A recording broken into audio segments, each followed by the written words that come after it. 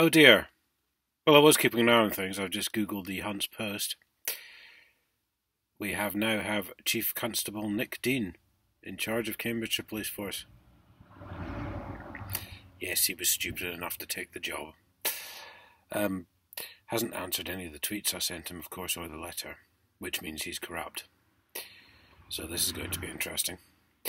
But apparently he's going to spend the first few weeks speaking to the police about the pressures they face. Oh, we can see where this is going, can't we? Well, here's a list for you, Chief Constable. How about your desk sergeants don't detain people in the cells unlawfully for an entire weekend for questioning the validity of an arrest? How about your officers learn to identify themselves properly? How about your officers learn to identify the person they're talking to properly? How about your officers don't just storm into someone's house and arrest them unlawfully by saying, "You're got, mate," or words to that effect?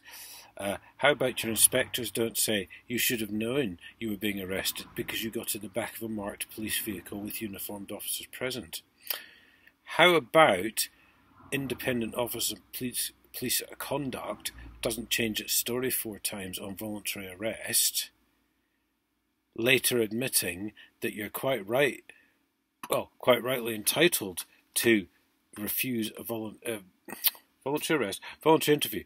Later admitting you're quite rightly entitled to refuse a voluntary interview, and in fact, if the police then try and arrest you for the same offence they turned up for, they are then breaking their own fucking rules.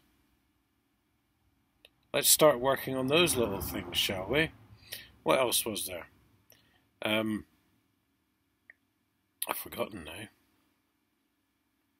The list is so fucking long.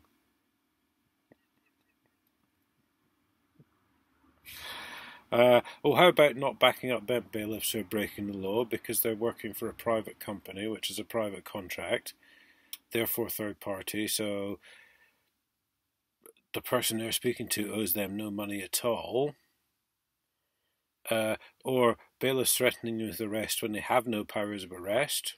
There's an interesting one. Even if they can arrest you in your hovercraft, in your ship, in the tent, because they have special vehicles which are transit vans. Hi, Chris Green. I know you're watching.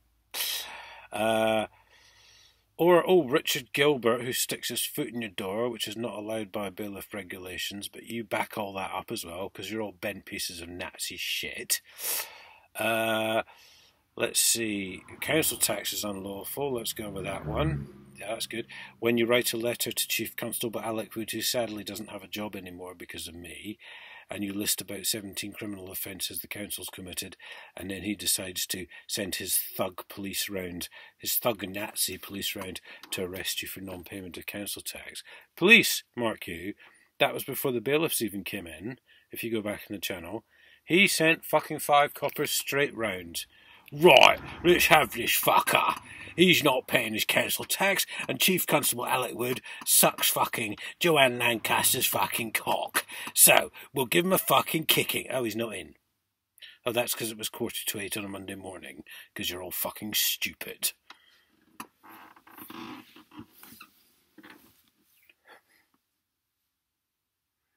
So, yeah, he's here. Ignored everything I've fucking said. Well, they all do, don't they? Don't pay any attention to evidence.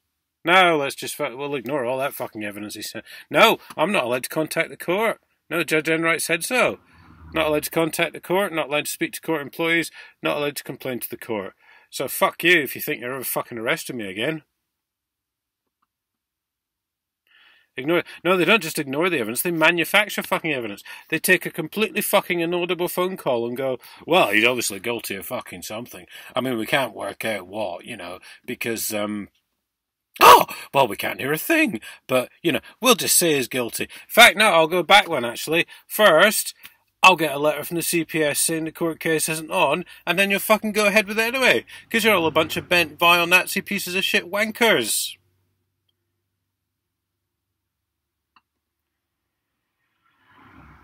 But I tell you what, Chief Constable Dean, you speak to your staff about the pressures of the job, and then they can all have to go and see their mummy and have a good cry about how they all break the law all the time, and then they wonder why people fucking try to have them up on it. You fucking piece of dictatorship, Nazi wanker piece of shit. Saturday, said he took over. Which is interesting, because I saw a police van in the vicinity of my house on Sunday, I think it was. So presumably you're trying to have me unlawfully fucking arrested already. I don't know. I don't really care. I won't answer the door to your thug fucking pieces of Nazi shit. I won't answer the fucking phone. If they try and break the door in, then I'll fucking open it and kick their fucking heads in. Because you're all a bunch of lying pieces of Nazi fucking shit. Quite frankly. You're fucking scum. Fuck off. I don't know why you took the job, mate, because it's going to be the end of your fucking career.